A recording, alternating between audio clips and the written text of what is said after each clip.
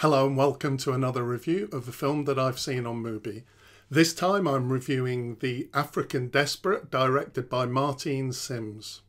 So let me start by saying that this film did not work for me at all. It's really tedious, it's 100 minutes long, and the Mubi description says that it's riotously hilarious. Unfortunately, I just didn't find it amusing at all. Now, Martine is an established artist and some of her gallery work does look quite interesting. So I really want to make sure that I give this film every chance if I'm going to critique it. So the first question I can ask myself is this film made for me? And I'm not sure that it is. It's full of drug taking. It's got a real kind of internet and social media aesthetic. And when I reviewed a little while back The Demons of Dorothy, directed by Alexis Langlois, I raised the question of films not necessarily being for everyone, that a film is perhaps made for a certain viewer. So I do think that perhaps this film is aimed at a young audience engaged with drug culture, and that just isn't me. Now, the film is set in an art school, and given that it's only 10 years since I was at art school, I potentially fall into the camp of an intended viewer for this film. But it's got a feel of a much more American high school movie rather than being about art school per se. In the end, I really don't like what this film is about. It's a full-on portrayal of gratuitous drug-taking and hallucinatory experiences. And this really feels like the central purpose, the most important thing in the film. The script does contain art and literary references, but they feel very shallow. There's no depth.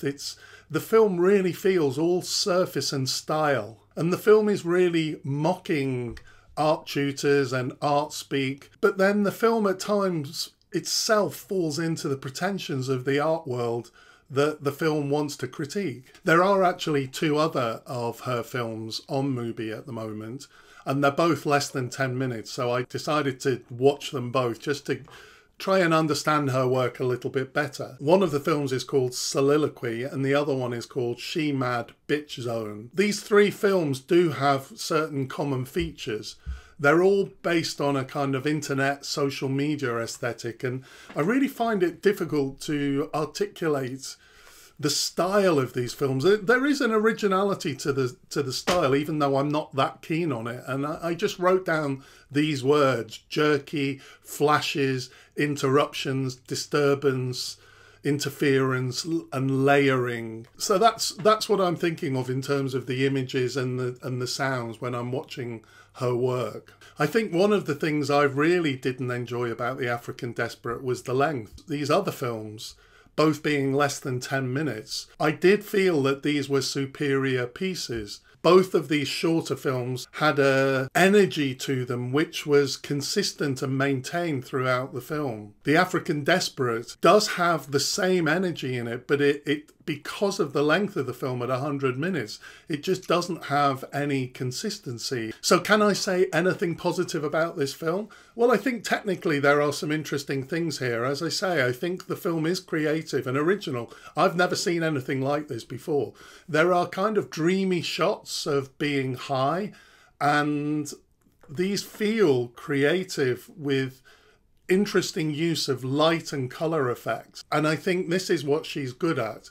I looked up one of her works which displayed at MoMA. It was an installation containing film and images, and it actually had an app that you downloaded before you went into the exhibition, and you would hold the app up in front of the images and it would layer other images on top of the image that you were looking at. And I think this kind of innovation is perhaps what she's good at. And actually one of the shorter films that I watched, Soliloquy, is made with a digital avatar.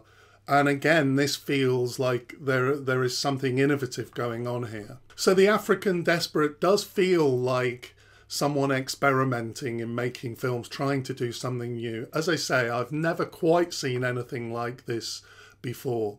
But it does have the feel of a student project. And I hate saying that about this film because I do think, looking at her other work, Martine is a serious artist and filmmaker. The other positive thing I can say about this film is that the main actress, Diamond Stingley, is excellent. She's really likeable. She's got a real character, and I'd like to see her in other films. So overall, although I would definitely recommend seeking out her artwork in a gallery, I can't recommend this film. Maybe art students that are more engaged than me with drug culture will get a lot from this film, but it definitely isn't for me. Next, I'm reviewing the film Free Chol Soo Lee, directed by Julie Hart and Eugene Yi. See you next time.